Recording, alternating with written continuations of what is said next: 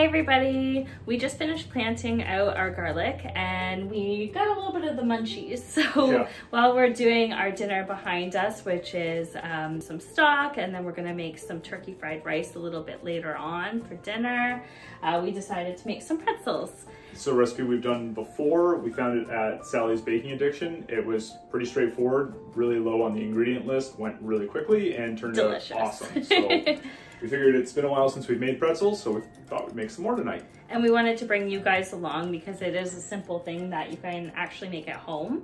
A lot of the times people will buy frozen ones, or they'll wait for special occasions like the fair, going into your local mall and getting one made. But it is something you can batch make so you can enjoy it right at home. So we're not gonna tell you the exact recipe because you'll have to go visit Sally's blog, but we will link it below. But we do have the ingredients out here and we will kind of go over what you need for the recipe. So first is some flour, just standard all-purpose. Granulated sugar, again, just simple pantry staple sugar. Basic sea salt, or just a nice kosher salt. You want something a little bit finer, granulated. Anything you would use for baking would work just fine. Dry yeast. And then we're gonna need 1 egg. And I believe we only need the whites of this because it's just for an egg wash. Yeah, I believe so. And then we're gonna actually use the rest of it so we're not wasteful for our turkey fried rice tonight. Yep. And then there is an optional step in this recipe where you dip the rolled pretzels in a baking soda and water solution. So we're gonna go through that step. You don't need to do it if you don't want to. And then the final, it makes it really good though. It does add a little bit to the flavor. And then the final thing is just some coarse sea salt to top the pretzels when they come out of the oven. And then we do 2 different ways. We like it with some melted butter as well. So we have some salted butter here. And then for dipping, we did a cheese sauce prior, but we also like do that. Yeah, mustard on pretzels is kind of a go-to. These are a nice soft gooey pretzels, so it works really well with the mustard. Fantastic. So we're going to, oh, one more. Yeah, we forgot about that ingredient. Oh yeah, and then water. And then behind us too, we've got a pot just starting to boil, and the baking soda is going to get added to that in a little bit. And then of course you need a tray with some parchment paper so it's an easy cleanup and nothing sticks. And we're going to show you how you can make the pretzels right now. All right, so I've got my lukewarm water in just a standard mixing bowl here, and I'm going to add my yeast. We're just gonna let that do its thing. Also gonna add to that, checking the recipe here. Gonna add salt and sugar to this as well.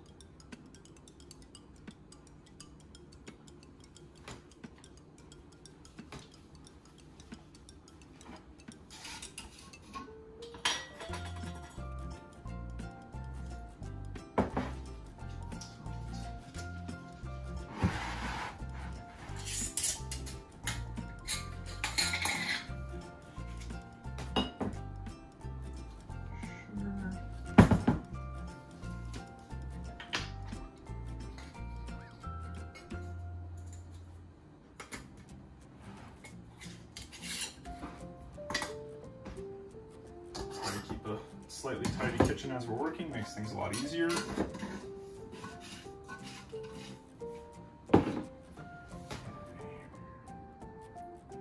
And then what we're going to do is got the salt, the sugar, and the yeast. We're going to give that a light stir. Just use a small whisk here.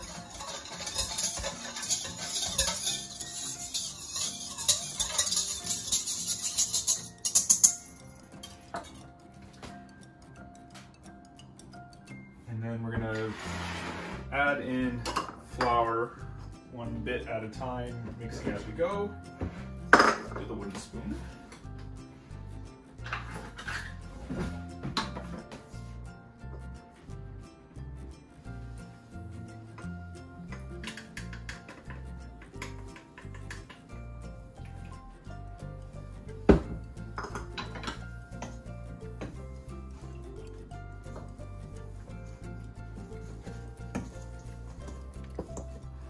And we're just gonna keep adding flour incrementally till we get kind of the right texture, which is a non-sticky ball of dough, but it is still a fairly moist dough. And this isn't the kneading process, that comes after this part. You can see right now it's fairly sticky. More flour. Spill a little. I am not the neatest baker in the world yet. Haven't got those baker's hands.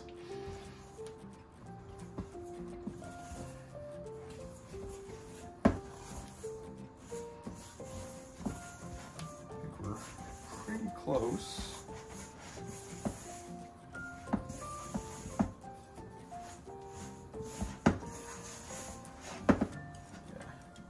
Yeah, I'd say we're probably just about there. Now, if I find when I'm kneading it's still super sticky, I will add a little bit more flour. Now, because there's a fair bit of flour still kind of in the bottom of the bowl, I can actually just pour that right onto the counter here and get started on the kneading. And we're gonna knead for a couple of minutes here. And all we're gonna try to do is build up a little bit of gluten in the dough.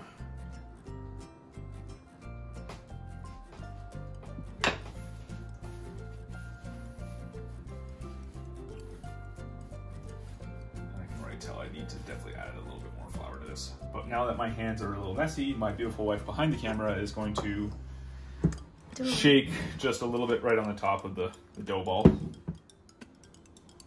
And the magic of video editing. We're back. We're back. That's already a lot better.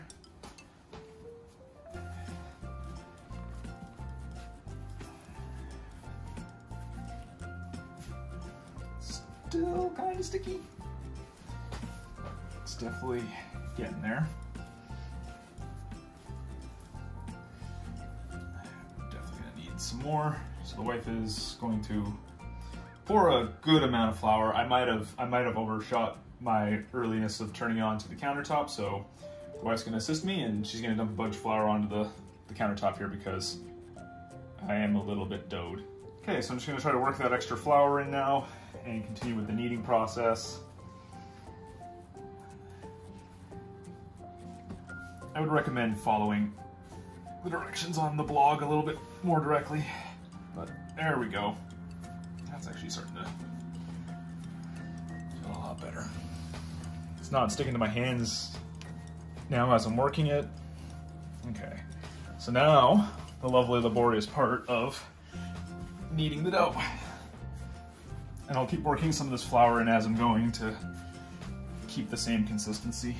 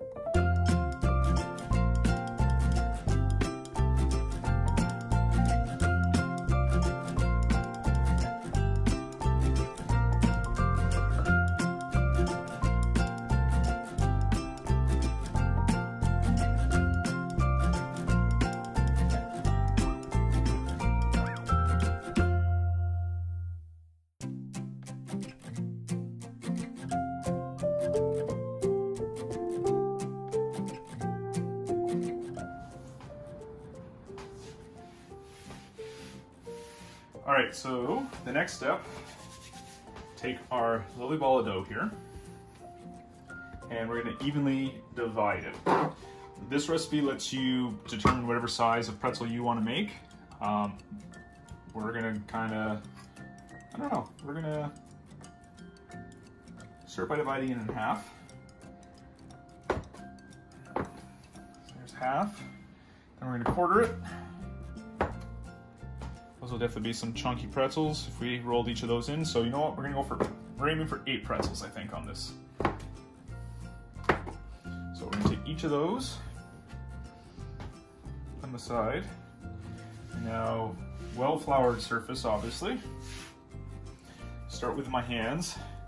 The idea now is you want to create long, uniform, a little bit too much flour.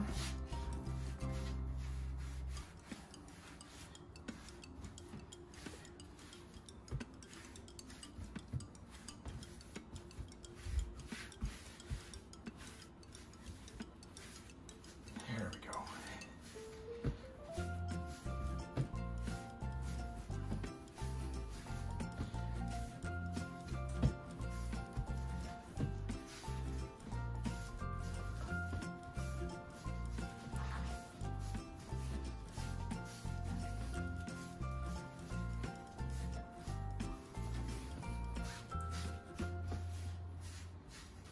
So that's about 16 inches in length. I'm gonna try to pull out just a little bit more.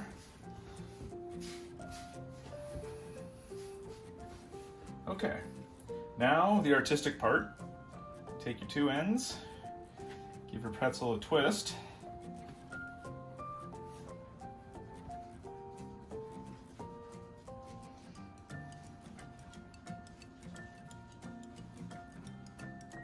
There's kind of a pretzel form. Set him off to the side and repeat the process.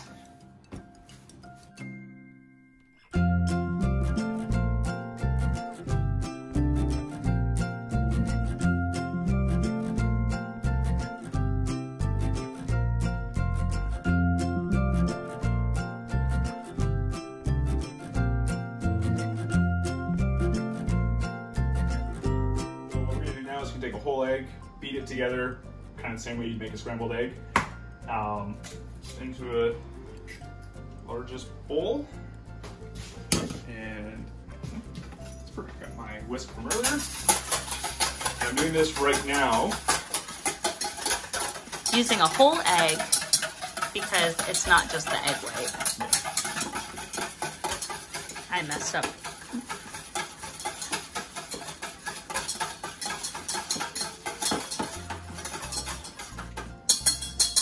So the recipe does say to dip the boiled pretzels into this. I'm probably, for sake of ease, going to use a silicone brush to brush the tops of the pretzels, because what I'm going to do is dip them into the boiling water and baking soda mixture, place them on the rack that we're going to bake them on, and then brush the tops and douse them with salt. All right, so what I've got here is a slotted spatula ladle thing. I actually kind of custom made this one myself. I've had it for forever, but it used to be much flatter. Found that if you bent the handle up, it actually works great for a lot of things, including deep frying, making french fries, chicken wings, all that kind of stuff. But it also works great for making pretzels. So I'm gonna load one of these guys up onto here, gently. And we're gonna go over to our boiling water and baking soda solution. And we're gonna count out about 30 seconds.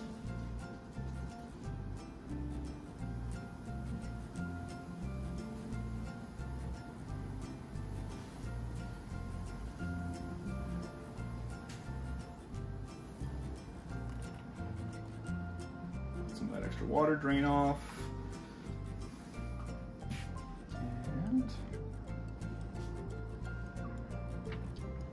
A little hot, a little stuck, but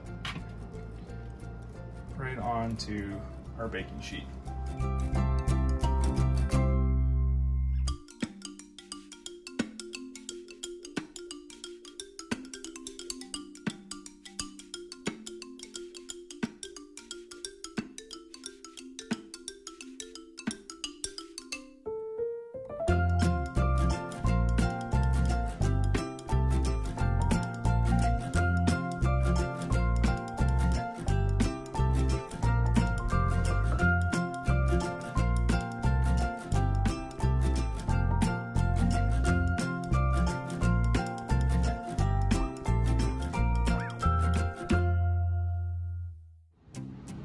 So next step is, using our beaten egg, we're going to brush the tops of all of the pretzels.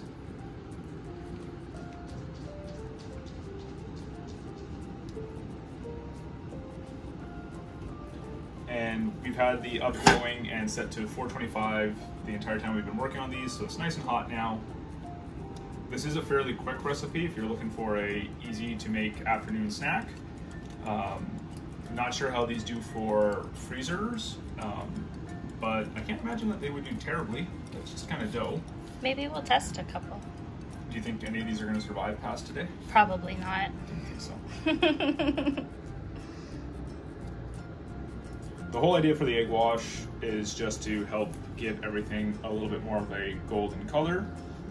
These are going to go in the oven for about 10 minutes and just on 425, and then after that they're going to get another 5 minutes with the oven switched over to broil. Depending on your oven, you got to determine if you want it at a high broil or a lower broil. Also, whatever rack you've got the oven, you've got the pretzel set on, will have a determination on that as well. So once it goes to broil, just kind of watch it by eye and don't rely on the time. You're looking for that brown, lovely brown pretzel color. Egg wash is on, so now we're going to use our coarse salt, and we like salty pretzels, so we're going to get a nice sprinkle going here.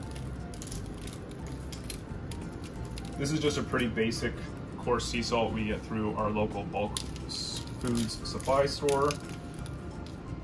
If you're looking for things like salt and even baking sodas and all your baking goods, look for your bulk supply stores because they will get you a much better deal than the grocery stores for a lot of these things. And if you're doing a big weekend bake of breads and muffins and all that stuff, paying half the cost in flour will really add up over the multiple loaves and multiple muffin pans. So there we go. So those guys are ready to go. Loaded up nicely. Right into, we've got the middle rack here. We'll go right in, and we will see you in 10 minutes. So now what we're gonna do is switch over to broil. I'm gonna do low just so we can keep an eye on it and not burn them, because nobody wants to burn pretzel, it's a sad day. But if you wanna look inside, they're nice and cooked. They're kind of a lovely yellow going brown color, but we definitely want that beautiful pretzel brown on them. So now we're just gonna put the broil on, and this should go pretty quick with should be less than 5 minutes, so. All right, our pretzels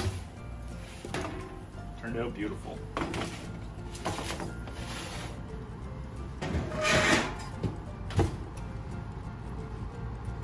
Take them off of parchment paper.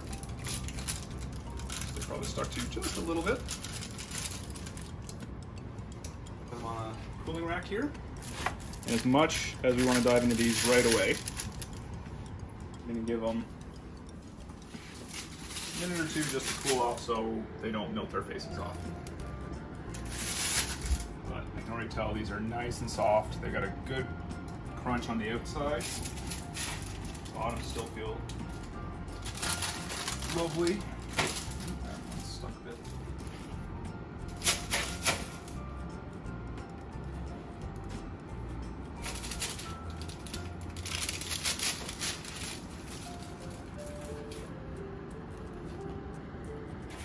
Full rack. Delicious. Whew. Nice.